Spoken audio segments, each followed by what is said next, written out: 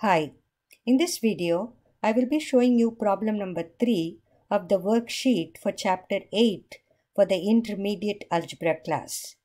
The one-to-one functions g and h are defined as follows.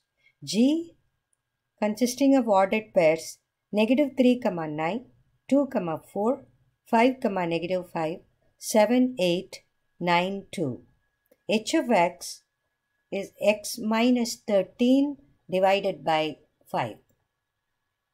Find the following: G inverse of 2, H inverse of x, H composite H inverse of -3. So for the first one, we have to find out G inverse of 2. So if you understand the ordered pairs, it says that G takes the element -3, the x value, to the y value 9. The second ordered pair 2, 4 tells us it takes the input 2 and the output becomes 4. So that's how the ordered pairs are defined. Now G inverse of 2 means that what is that x value whose y coordinate is 2. So if you notice, you have to look for the y coordinate 2. So this is where we see the y coordinate 2. The corresponding x coordinate for that is 9. So G inverse of 2 is 9. Next, we have to determine H inverse of x. So we have certain steps involved to find out H inverse of x. So we write down the steps.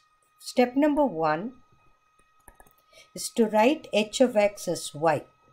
So y equal to x minus 13 divided by 5. Step 2 is to switch x and y or interchange x and y.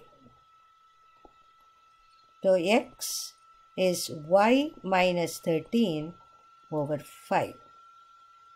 Step 3 is to solve for y. To solve for y, you multiply both sides by 5. So x equal to y minus 13 over 5.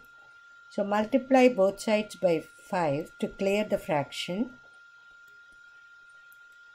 So we get y minus 13 equal to 5x, or y equal to 5x plus 13. Then step 4 is to write y as H inverse of x. So H inverse of x equal to 5x plus 13.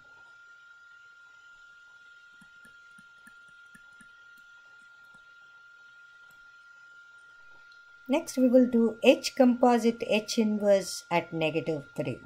So let's write that. Left hand side, H composite H inverse at -3.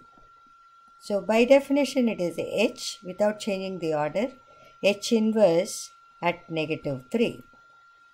So whenever you do the composite functions, you have to keep the outer function as is, and we have to work on the first, we have to evaluate the inner one.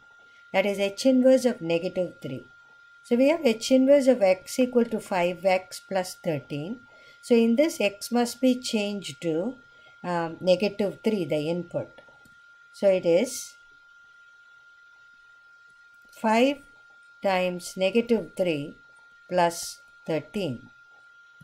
So we get h at -15 plus 13, that is h at -2. So h at -2. So we have to go to the h function. H function is x minus 13 over 5. In this one, we have to plug in x equal to -2. So this x here must be changed to -2. So -2 minus 13 over 5. So -15 over 5, which is equal to -3. So H composite H inverse at -3 is -3. Hope this video helps.